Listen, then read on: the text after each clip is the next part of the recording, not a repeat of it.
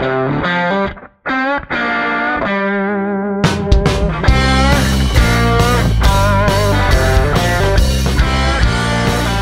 everyone. This is Dave with Mighty Line Minute, and I've got a great show today. We've got the founder of the National Firescape Association, Cisco, with us today. He's going to tell you things that you haven't heard about before, and you're going to learn some things that you need to know, not just you as a listener, but everyone. And this is the guy known as the Firescape guy. Again, the founder, Cisco. Good to see you today. Educate folks about what you do and what you've done and what the world needs to know. Sure. So if you're on TikTok, go to Firescape Guy. You're going to see us walking all over the country up to a firescape and say, is this safe? And we'll tell you whether it's safe on the moment and on the spot. And usually 98% of everything I look at fails when we inspect. That's because firescapes haven't been looked at for over 75 years. The law in the country just came aboard now in 2022. Why is it taking so long? I mean, what's with this? We all see fire escapes. Right. So right now we're here with the NFPA because they've been around for a long time, since 1927. Their law says the authority having jurisdiction shall accept by load tests or other evidence of strength, but they don't say how many years you're supposed to repeat this. So they really rely on the owners of properties to do the right thing. Yeah. And guess what they do right all the time? They collect rent. Guess what they don't do right all the time? Fix a window, fix a sink, and fix their fire escapes. So we put it out there through TikTok and also here at the National Fire Protection Association to help change the laws. We have had a great effect nationwide. And for the NFPA to add just to their law every 5 years. Wow. Otherwise, if you go on TikTok, and I do from Seattle to San Diego, Chicago to Texas, and from Maine to Florida, I walk up to everybody's fire escape and I just say, hey, is this safe? And I prove that it's not safe. It hasn't been kept painted and it's not structurally sound. So I'm from Cleveland. Did you get into Cleveland? Oh, yeah. What do you find there? I've taught classes.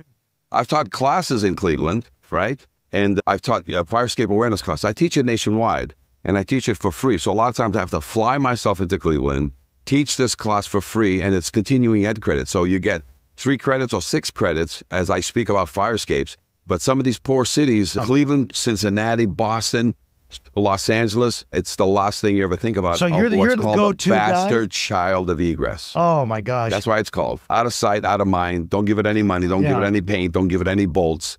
But then when it kills people, then they call me, and I'm an expert witness on fire escape injuries and fatalities. And we sue the owners of a building who hope the insurance company covers it. And if they don't cover it, that building gets taken because somebody got hurt on the fire escape, whether it's a tenant or a fireman.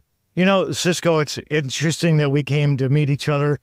When we were selecting our booth for Mighty Line, we saw that you guys were set up here, and I said, you know, we need to be next to these folks because this is something that everyone needs to know.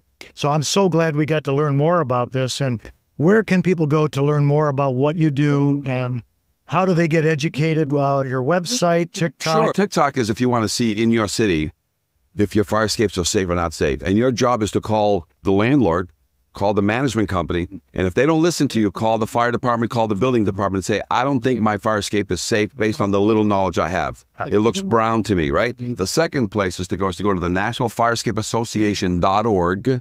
Okay. Go there, and all the classes we've ever taught to every fire official, building official nationwide is there for free. You can watch and get to learn more, learn about all the codes. And that way you can watch just what your city is or is not learning, is or is not doing about this law, which sadly just came into effect nationwide in 2022. Wow. A lot of states. You know, and there's got to be specific testing that's required that we can learn about on that website. Because I think most folks don't know how you even test a fire escape. So there's 2 parts to it. So there's only 3 people that can inspect the fire escape. An engineer, doesn't have to be structural. Okay. An architect. So they both have to be registered in your state. Then the third one is somebody that's approved by your city official, such as a fire escape inspector, such as a certified fire escape inspector. Do not go after these guys that are going to give you free estimates. Those are called the welding witch doctors. Yeah. How do you get certified? The step first is you're already certified if you're registered in the state as an engineer or you're registered in your state as an architect. Okay. The third, acceptable to the building official, has to be certified in sometimes by the National Firescape Association or the National Firescape Academy. You know what I'm saying? That's one of the things I founded to help get these people certified. Sure. But if you have some expertise in that field, so you could be a fire protection engineer with a certain knowledge that you've attained in fire escapes, and you too can inspect these fire escapes. Okay. Is there a national license for fire escape inspectors? Yeah. There isn't. But that's the first step. You inspect your fire escapes first by one of these 3 people. Then it gets repaired while these 3 people watch them repair the fire escape. And then at the conclusion of the repair, there's a load test. Okay. And that's the physical putting on of weights on it. Sandbags, water bags. Wow. You know, it's 100 pounds per square foot. So a typical 5x5 platform takes 2,500 pounds of sand or water on it for a certain period of time. That's called a load test. Yes. And so that is the conclusion now, because most of the fire escapes I inspect are 75 to 125 years old, never inspected. Okay, so it sounds like a career opportunity for anyone looking to go into an interesting field. I'll bet you're looking for people We're to looking help. for people. Okay, so folks, take a look at the National Fire Escape Association. Learn more from Cisco and his team. They've got a wonderful group here.